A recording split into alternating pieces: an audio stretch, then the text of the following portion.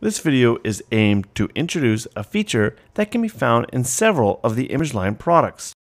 Most notably, their collection of software synthesizers and software samplers. The feature is the ImageLine Content Library.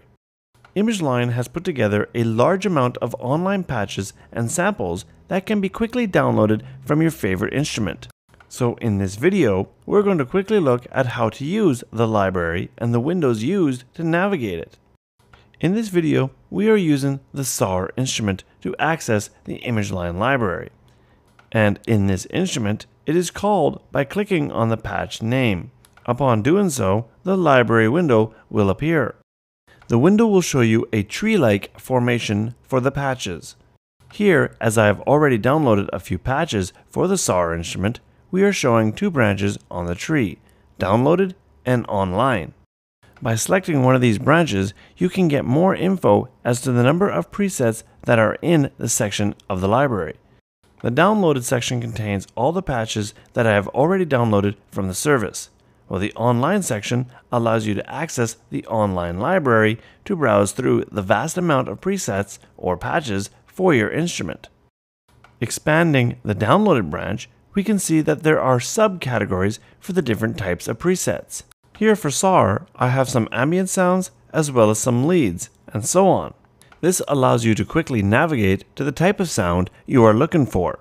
If I am to expand the online section, you'll see that the same subcategories are found in the download section, as well as all the other presets. To download a preset, simply find one from the list that sounds appealing to you, and double-click on it to download it into your downloaded library.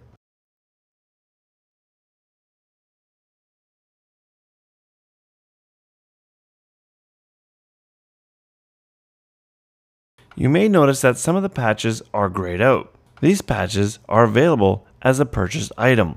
With the patch name selected, click on the eye icon to point your browser to ImageLine's online store, where more information on the patches can be found. The purchase for the patches can also be made there as well. Let's now take a look at some of the navigation functions of the library window. Along the top of the window, there are a few icons. The first is the Settings and Tools icon. This will present you with a drop-down menu that can be used to perform such actions as refreshing your list to ensure that you are seeing the most up-to-date contents. You can also change how the list of presets appear in the window, as well as some of the more advanced options like choosing the location to download the patches. Now, while I got the preference window open, I would like to point out that the list that populates in the library window is dependent on the instrument that was used to launch the window. As I use SAR in this video, then only the SAR presets will be shown. So in the preference window, you can see which instruments can access the library, as well as allowing you to select a different download location for each instrument. Here in this video, I'll leave them to their default setting, which is a shared location that all instruments can access.